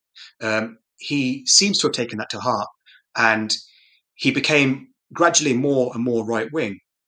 So, I mean, I would say he's probably on the right now. I don't know if he would agree with that, but based on what I know of his content, he seems to be pretty firmly conservative. Although he calls himself a liberal, his opinions don't gel with his self-perception. So I think he's a pretty good idea of somebody who's succumbed to audience capture. He might still think he's a liberal, but all of his guests pretty much are people on the right, or at best at the centre. He doesn't engage with left people very often. The only time that I really remember him doing that in recent history was with Vijaya Gadde on the Joe Rogan podcast. But generally, he seems to be pretty firmly on the right. He's got his friends are people like the Quartering, who are also sort of somewhat, they call themselves liberal, but they're really more slightly to the right. And I think what's happened is when left people call people like Tim Pool out, what happens is this makes him even more audience captured, because he then says, I'm a centrist. How can you call me right wing? How can you call me a racist? I'm a centrist. And then he'll say, oh, no, it's not me who's moved. It's you who've moved. You have gone crazier, not me. And so he'll go even further to the right and say, these people are absolutely crazy. They're accusing me of being a racist. And, so it's like a self-perpetuating cycle. And then he becomes a bit more right wing. So then the left attack him even more, saying, oh, you're a racist. So it just keeps going on and on and on. And, it happens, I think, across the spectrum. That's just one example. I mean, there are probably people who have done this, who've moved leftwards, and they've been attacked by people on the right due to that, and then they've gone even more to the left as a result of that. And so, yeah, it's a mutual sort of cycle, symbiosis. There's another one that I think relates to what we've just spoken about, which is the principle of humanity. Every single person is exactly what you would be if you were them. This includes your political opponents, so instead of dismissing them as evil or stupid, maybe seek to understand the circumstances that led them to their conclusions. Yeah, so, I mean, this is part of why Rogerian rhetoric is so valuable, because we don't really have a good idea of anybody that we meet only online. There are people that I've got relationships with online who I feel like I know well, but I don't. I just don't, because all I've seen is what they've chosen to show me.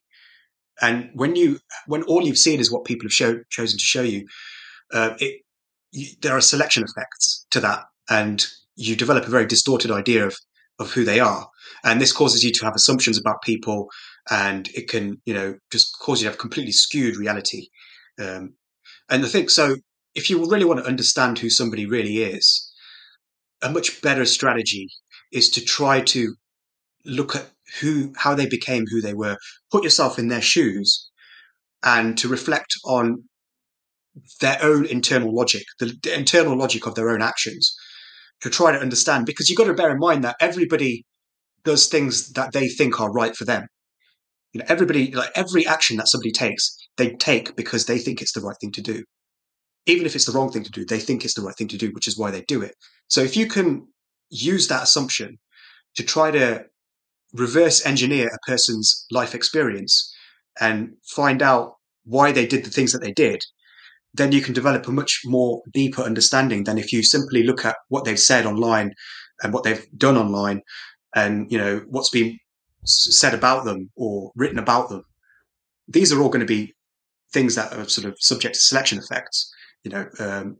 People are always going to comment on the most extraordinary and most wildest things that people have done. They're not going to comment on the more mundane things that people do in their lives.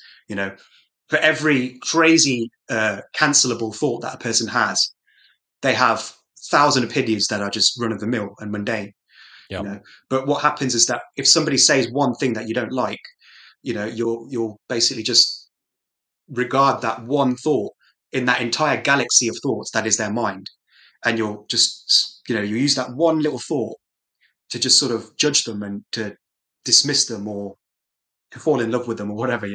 Yes. And so it's much more important to have a full holistic understanding of a person's life, because what they show online is nothing. It's the tip of the iceberg. You can't see that massive iceberg that is all of the things that are motivating them behind the scenes, offline, in their life.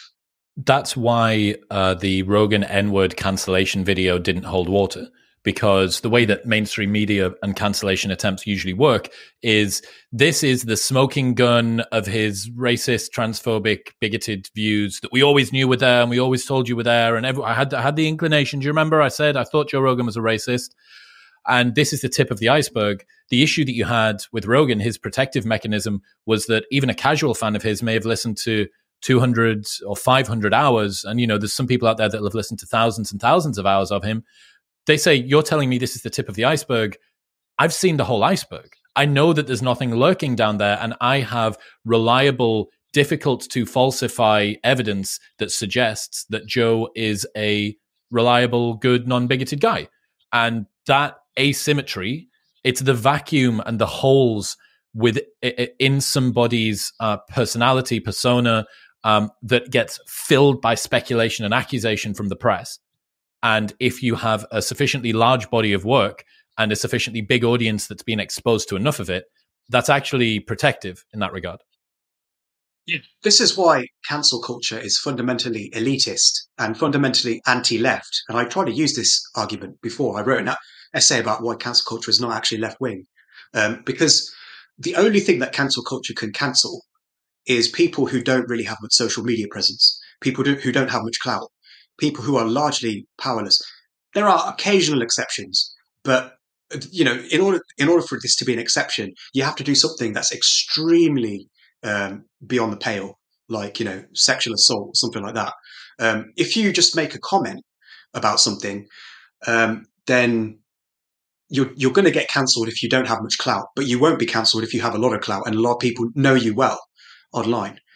Famous people very, very rarely get cancelled for just one thing that they say, whereas poor people or people who are just ordinary people, like that lady. I always think of that lady who I don't even remember her name, which is telling, I suppose. But she said that she was going to go to she was going to hop on a flight to Africa, and she wanted people to pray for her that she didn't get AIDS or something like that. And she said, "Lol, joke. Only joking. I'm white." I'm white. Yeah. That was like a decade just a ago, thoughtless. Yeah, it was a stupid tweet. It was just a thoughtless tweet. That how many thoughtless tweets do people send, or thoughtless posts that people don't even think about? They just post it, just thinking that it's being funny. I've done that plenty of times. I've not said anything probably that stupid, but I've said stuff that's almost as stupid as that. And it could have been any one of us who said something like that, really. And it was just off the cuff. She did it before she got onto the plane. When she got off the plane, she realised that it had blown up and pretty much everybody knew who she was. And now she was, her life was over, which is, it was actually quite sad, but it was weirdly amusing, but it was also really sad, like, because she did lose her livelihood as a result of that. And if she was more famous, she wouldn't have lost that livelihood. Because not only because of the things that you just mentioned about people would know from her past experience, she probably wasn't a racist person. There are plenty of people that I know personally who are not racist, who occasionally make jokes about race. It just happens. It's just a commonplace thing. But people online act as though if you make one joke that's mildly racist, that means that you literally want to start a Holocaust and you want to wipe out non-white people or whatever. Like there's a massive difference between those two things. There's people who joke about racism, but they wouldn't judge somebody by their race in the real world. They wouldn't, they wouldn't do that. But then there's people out there who would do that, and then the two groups often get confused, and this happens a lot. But if you actually know somebody like Joe Rogan in your example, if you have a long history of listening to that person, then you realize that they're one of the group that might occasionally say something that's offensive, but isn't one of those people, isn't like a racist, isn't a sexist. You know, so I wonder if this relates to, is it Brandolini's law and concept creep? So as a particular social problem becomes more rare, the definition of that needs to be expanded. And with Brandolini's law, as the living standards in a society rise, people's expectations rise along with it. Yeah, so the first one you got correct there. That's the second one is not Brandolini's law. That's Tocqueville paradox. I knew it. I bloody knew it. But yeah, you got all the other ones correct though, so that's fair enough. I knew that there would be a fucking quiz at some point. Right, next one. Next one. Overblown implications effect. We think people judge us by a single success or failure, but they don't. If you mess up one meal, no one thinks you're a bad chef, and if you have one great idea, no one thinks you're a genius. People just aren't thinking about you that much. Yeah, I mean, when I was young, when I was a teenager, I used to suffer from anxiety. When I would enter a room, I would immediately feel like everybody was looking at me, and I would feel like every micro movement of my body was being sort of analyzed. You know, like as if it was like literally like I was on a reality TV show or something, and it really was like almost paralyzing experience. And it took me a long time to really realize that, hang on a second, I'm just not that important. Like most people just do not give a fuck about me, you know? And it was such a liberating feeling because it's true for a start, but also, you know, it just helps you to realize, to basically take away, you know, if you're focusing on what other people think about you, you won't really live your life how you want to live it. You won't have that sense of independence. You'll be completely dependent on what other people think or what you think other people think about you. But in reality, people just don't care. People are more worried about how they appear to you than about how you appear to them. You know, like 10 years ago, if I was to go on this show, like you've got 750,000 subscribers, right? If I was here thinking about what 750,000 people are thinking about me, you know, while I'm saying this stuff right now, I'd be paralyzed. I wouldn't be able to do anything. I'd be here like stuttering, and I'd just be like, you know, I wouldn't be able to say anything because my mind would be completely filled with the thoughts of 750,000 people thinking of me. The way I look at it is people are going to watch this episode. They'll probably take some good things from it, hopefully, if all goes to plan. But they won't really remember me much. They won't remember my mistakes that I said, you know, whatever. If I said something wrong, they won't really remember it. They won't focus on it. They're not going to stalk me. I'm not attractive enough to be stalked. So I don't really need to worry about all of these things, you know. You know, I'm just basically... Don't speak too soon, mate. Yeah, well, I think it takes something quite drastic for that to happen. But like, yeah, I mean, generally speaking, I find that you just end up... Another thing is that you actually end up looking a lot better to other people if you don't care too much what they think of you. And this is not to say that you shouldn't. I'm not, you know, into that whole, you know, you shouldn't give a fuck and all that shit. I don't think that's really good. I think you should care what people think, but you shouldn't. You shouldn't be constantly focusing on what they think of you. You know, you should just make an effort just to be relaxed and just to be yourself. Not because of, you know, like you want people to. I mean, really, the main reason I think that you should try to be yourself is because if you try to be someone who's fake, then you have to essentially create that character, and you have to become that character. So it essentially is a prelude to audience capture. You know, if you try to be someone you're not, if you're constantly focusing on how you appear to others, you'll stop being who you really are, and you'll begin to play to that audience, and you'll essentially be acting in the limelight of their gaze, and you will cease to be who you actually are, which is, I think, dangerous. I spoke about this in a TEDx talk a couple of years ago, and I said that the persona is incapable of receiving love. It can only receive praise. And it was something I learned from Aubrey Marcus, that if you're only playing a role, then any compliments that you receive won't existentially connect with you inside, because it doesn't feel like someone's complimenting you. They're just complimenting this projection of what you thought they wanted, which is, I don't know. I mean, sure, if you do a shadow puppet that's really good, fantastic, well done, look at what you created. But it's not the same as someone saying you as an individual, this very natural, unencumbered projection of your very essence that you've brought forward into the world, combining all of your predispositions and genetics with life experiences and traumas. That is worthy of love and acceptance and praise and all the rest of it. Like, that's so fulfilling. And it was one of the things that I really noticed transitioning from an industry where I did have to be more performative. Oddly, had to be more performative as a guy stood on the front door of a nightclub than a guy that talks on a podcast. I found that I would do and say things that were incongruous with who I really was, even though I wasn't necessarily doing the self-assessment to realize it. It's only in retrospect that I got to work out that I was playing this role. But someone would ask me my opinion, and I would think, okay, what does Gurwinder want to hear from me at this moment? What should I say in order to engender the most positive response that I can get from him? And it was fucking crippling. Like, it was absolutely crippling, because I'm permanently playing this meta me game.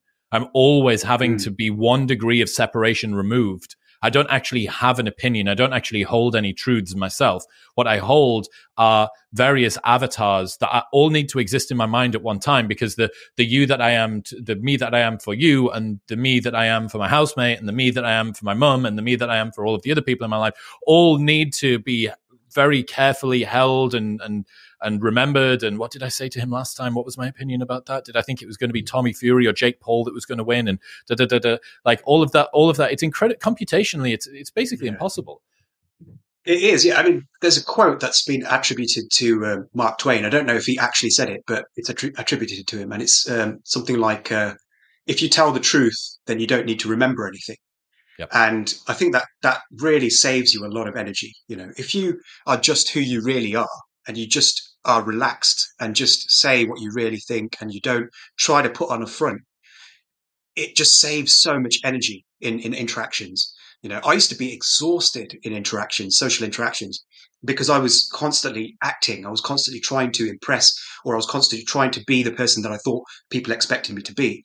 And it, like you said, you know, it's just this constant sort of computational sort of power, like just being, you know, your brain's being fried by all this, you know, circuitry firing off.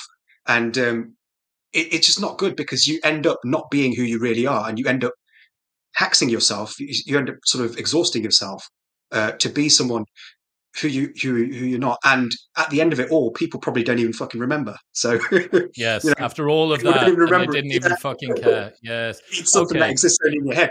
Yeah. Let's try and get one or two more in, because some of these are so good, and I've got enough to do another episode that we haven't got through. So, meme theory. An ideology paresthetizes the mind, changing the host's behavior so they spread it to other people. Therefore, a successful ideology, the only kind we hear about, is not configured to be true. It is configured only to be easily transmitted and easily believed. Yeah, I think this idea is one of my favorite ideas, because I think it explains so much of the information landscape. If you look at the sort of the dominant ideologies on the internet right now, you'll see that they're all adapted, evolutionarily adapted, for nothing else than their own propagation. And so, I mean, we like to use the sort of woke ideology as an example, because it's one of the most prominent ideologies right now.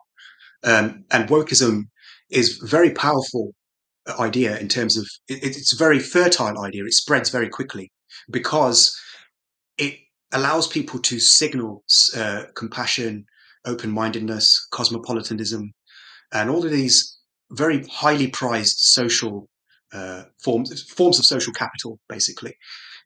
So that if something is good at making people look good, then it's obviously going to be adopted like a fashion. That's the very definition of a fashion. A fashion is something that emerges that in the current age makes people look like they're sophisticated, clued up, cosmopolitan, all of these things. And that's exactly what wokeism does. The claims of wokeism are false. If you look on Wikipedia, they're presented as fact. So, for instance, implicit association tests, they're pure pseudoscience.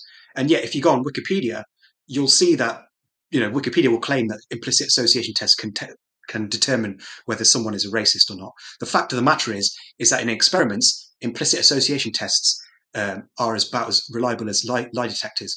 You could give somebody the same implicit association test twice and have radically different results each time. In fact, that's what often happens.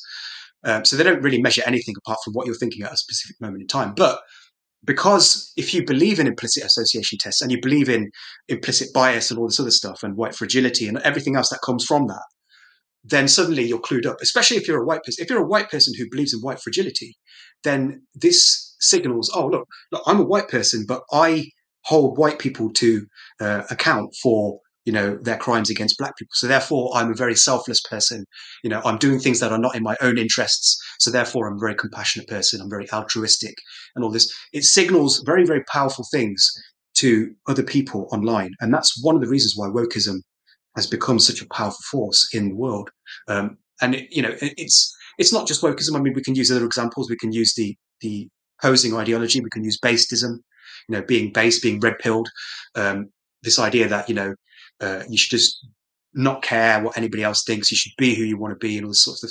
This ideology is very powerful because it signals to others that you are strong, that you don't fold, when you are met with the sort of the mob, the woke mob. You don't, you're independent minded and all this other stuff. So a lot of these, in fact, all of the dominant ideologies now, they all offer things besides anything epistemic.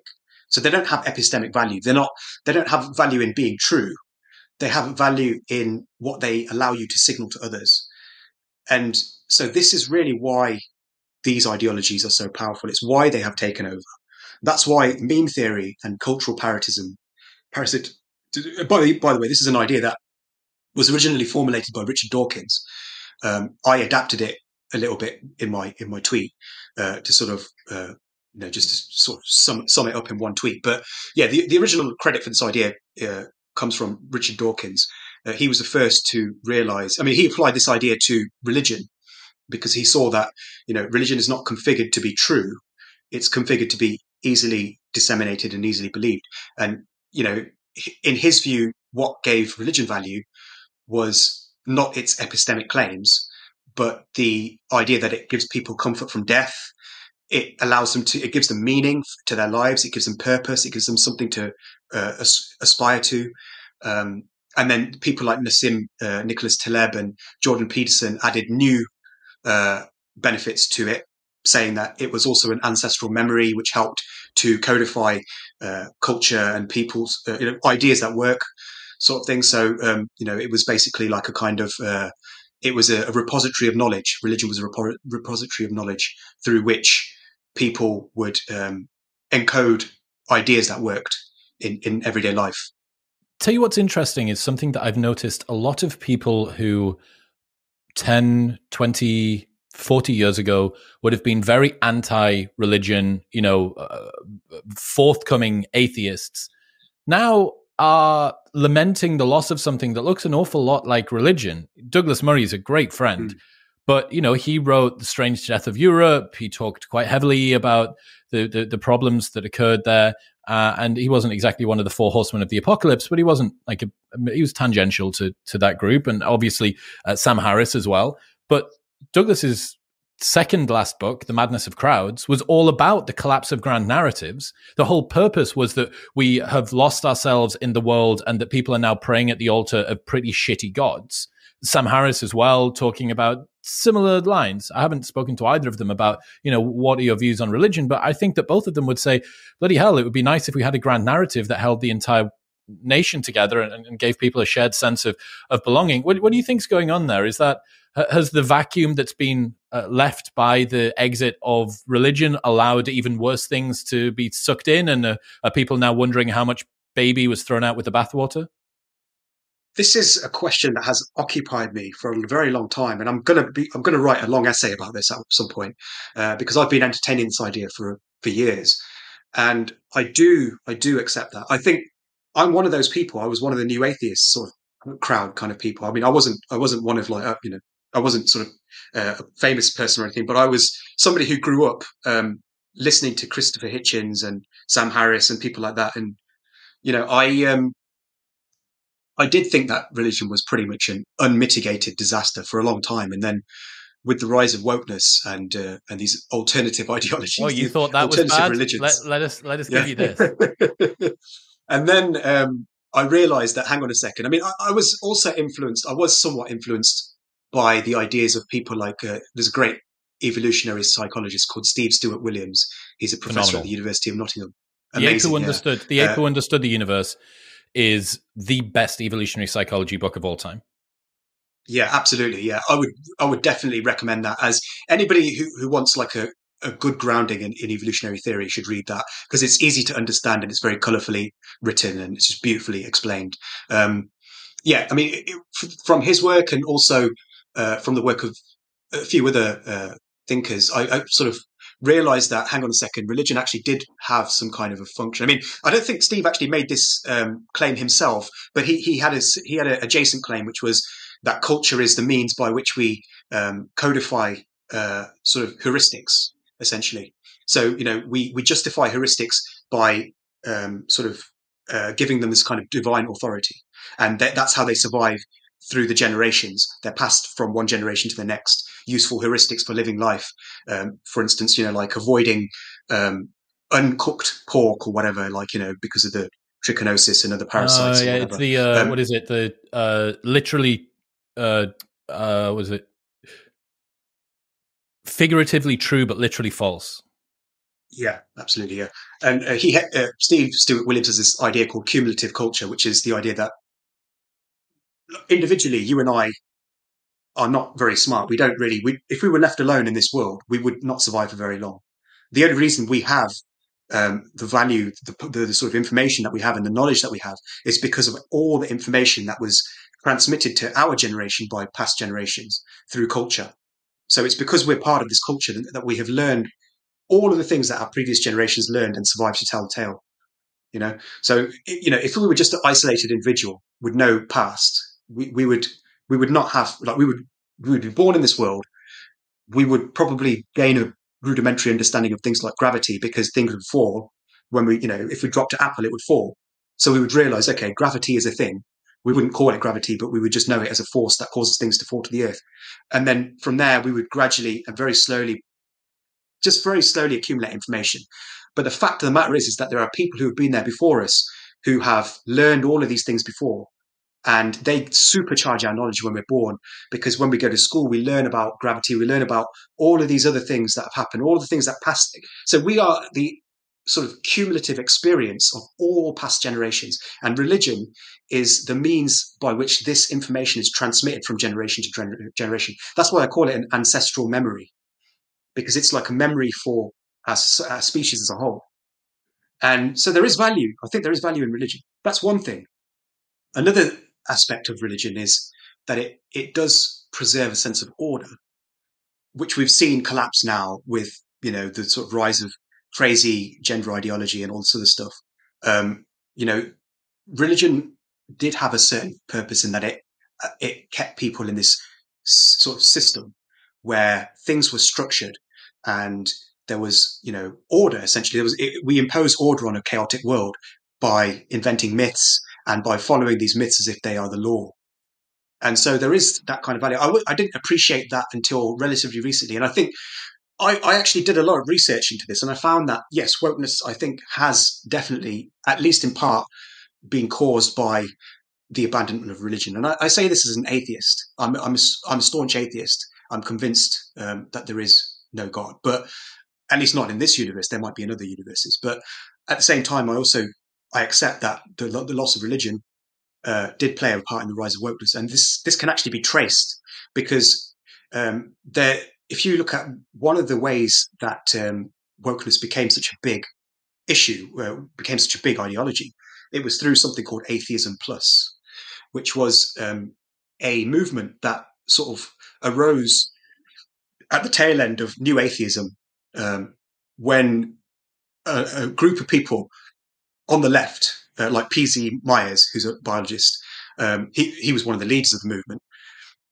They basically came to the conclusion that if new atheism is going to kill religion, we're going to need something to replace it. We're going to need a new system of values, and it's kickstarted this movement of new atheists, basically, that decided that the best thing to replace religion with is social justice. So they came out with this thing called Atheism Plus, and this was a massive thing. I mean, a lot of people who were part of this ended up becoming involved in things like Gamergate, and a lot of the early woke combat with the sort of right began out of this. There was a lady called I've forgotten her name, Rachel. Do you remember the lift incident where there was a atheist? I think her name was Rachel something. I've forgotten her name, but she was quite prominent around 2011, 2012. Basically, she was a new atheist who became like one of the main sort of people in Atheism Plus, and she had this sort of incident in a lift where a guy joked about going to the lingerie section or something, and she said it was like misogynistic, and it kicked up a massive fuss, and even Richard Dawkins got involved. What was her name? Rachel Watson, I think her name was. Let me just quickly check it online just to check. I don't want to incriminate the wrong person. Accuse the wrong Rachel Watson. Yeah, yeah, Rachel Watson. I think her name was Rachel Watson, something like that. Lingerie, but it's not important. I mean, sorry, Rebecca Watson. It was Rebecca Watson. Yeah, Rebecca Watson. But yeah, she was one of them. And then Matt Dillahunty was another guy. He was another one who was part of this movement. And then the aforementioned PZ Mize. And what they did is basically these people went extremely hard into the whole social justice stuff. But they went so hard. They basically led to the rise of this website called Rational Wiki. Have you heard of that? Rational Wiki is and that's now like it's probably just a laundry list of all of the unspeakable people from the right. Yeah, and Rational Wiki emerged out of Atheism Plus. It's basically Rational Wiki is the worst. Okay, it's not the worst website on the internet, but it's the worst website that appears on the first page of Google search results for most searches. It's quite a popular website, but it's because a lot of people see the term Rational Wiki and they assume that it's rational. They assume that it's a rational wiki, well but branded. It's anything but. Yeah, exactly. It basically exists just to shame people for having views that are not woke, basically. And this was a major facilitator of wokeness in the first half of the 2010s, and even in the sort of like the first half of the 2000s. I think it was sort of the latter half of the 2000s, because this was really like a massive push by new atheists who wanted something to replace the loss of religion with. And they found it in social justice. And then that movement gradually, it dovetailed with critical race theory and with critical theory. Critical theory and critical race theory are two different things. Gender ideology and all this other stuff, they all dovetailed together and they sort of formed wokeness, the Great Awakening, which was in the sort of, 2012, 2013. But Atheism Plus was a major sort of facilitator of wokeness. Nobody has written about this so far. But I've done a lot of research into it, and I'm going to write an essay on this at some point. Get the article written, mate. Look, dude, let's bring this one home. Everybody needs to subscribe to your Substack. Everyone that is listening, where should they go for that, and what else should they follow? So, Substack is GURWINDER.substack.com. It's much better if I just spell out the name because people never know how to spell my name. And my Twitter is G_S_BHOGAL at basically that's Twitter. Yeah, at Twitter. It's not. What are you going to write? What are you going to write next? So the next thing I'm working on is about the AI misinformation explosion and how it is actually a good thing. It's not a bad thing. It's actually a good thing. It's going to. That's one hell of a fucking open loop. Jesus Christ. Yeah. Did you see? Yeah. You see that Eliezer Yudkowsky believes that language learning models are causing so much of a problem that he's removed his sabbatical from doing podcasts. I actually watched it. I watched his podcast recently. There's a podcast entitled something like "We're All Going to Die" or something like that. And I thought, okay, I've got to watch this because I respect Eliezer. I think he's a very smart guy. Yeah. And I agree with a lot of what he says. I don't agree with everything he says. I think he does slightly oversell the threat of AI, but not by much. Not by much. I think a lot of his points are very important. And I think a much needed counterweight to the, oh, it's just, they're just telling us. Techno-utopianists. Yeah. Yeah, absolutely. Yeah, and I will be covering his theories at some point as well. I'm going to be writing a lot more often now, because I'm going to be just doing this full time. I've been meaning to do this full time, Substack full time. I haven't gotten around to it yet, but I'm going to be doing this thing full time very soon, and I'm going to be churning out articles a lot more often. And, good. That's good for me. That gives me more stuff to talk about. That gives me more excuses to bring you back on. I absolutely adore every time that you come on. Everyone needs to go subscribe to your Substack and follow you on Twitter. Dude, until next time, I appreciate you. Thanks, Chris. Always a pleasure. What's happening, people? Thank you very much for tuning in. If you enjoyed that episode, then press here for a selection of the best clips from the podcast over the last few weeks. And don't forget to subscribe. Peace.